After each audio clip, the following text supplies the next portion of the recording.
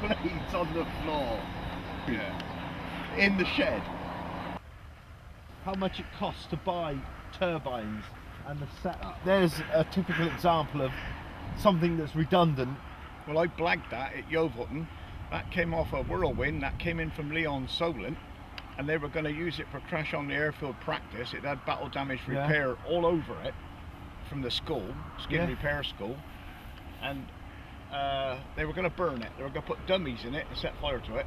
I said, you can't do that. Yeah. I said, tail rotor on there, I'd give my hind teeth for. So I chucked the tenor in their T-swindle and took the gearbox off the tail rotor. I chucked it in the shed. It's been in there for 10-15 years. We changed it all around because obviously it was a tail rotor from a helicopter which we needed to make into a wind generator, so we turned all the pitch around and made a new hub because it was all on a big self-centering bearing in the hub in the middle, so that's a bit of a farmyard trailer which we splined out and fitted it in, made new pitch links and done all the bits.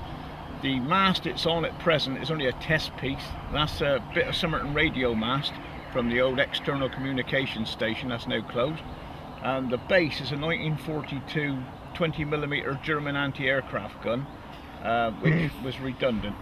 So it had a lovely turntable in it which we modified a bit, but it's going to end up, when it's finished, it's going to be totally self-sufficient. It's got a wind vane on it which will pick up the wind shift, and then it will drive a ride-on mower starter through a few relays and a few solenoids, and it will make it pitch into the wind, so it will change itself continuous.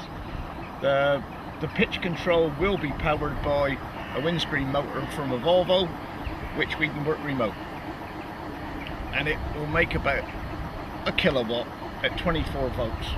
So I'm going to run water heaters, low voltage DC. In fact, the wind picks up in a minute.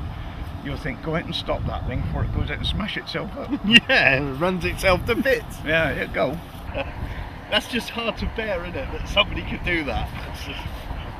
And why not? Yeah, I know, I think it's great. I've got a generator that's going to go on to it, and it's going to end up burning the water leaking in my caravan site. So we put the caravan site together now. Yeah. So it's going up there, and the nice thing is I've stuffed the council because it's not permanent. I pick up the forklift, I can move it. Yeah.